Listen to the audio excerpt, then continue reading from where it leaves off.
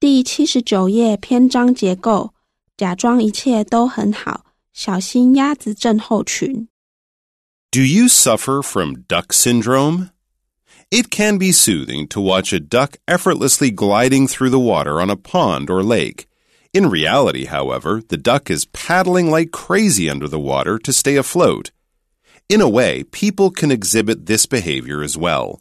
Some may appear happy and carefree, but under the surface, they may be struggling with tension, worry, and perhaps fear, all of which they are trying their best to conceal from the rest of the world.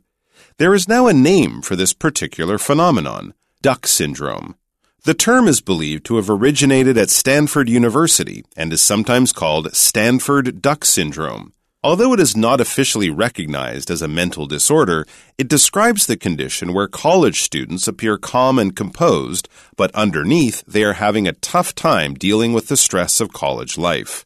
Common symptoms of duck syndrome might include feelings of being overwhelmed and a sense of losing control of one's life.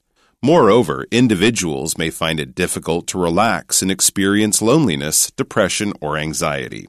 In terms of behavior, signs could include an increase in alcohol or drug use, loss of appetite, or a stronger tendency to delay doing things. There are several possible causes for duck syndrome. Apart from the pressure of transitioning from high school to college, comparisons may also play a part. For example, students often observe others' statuses or lifestyles on social media, where peers may project an image of success, happiness, and achievement.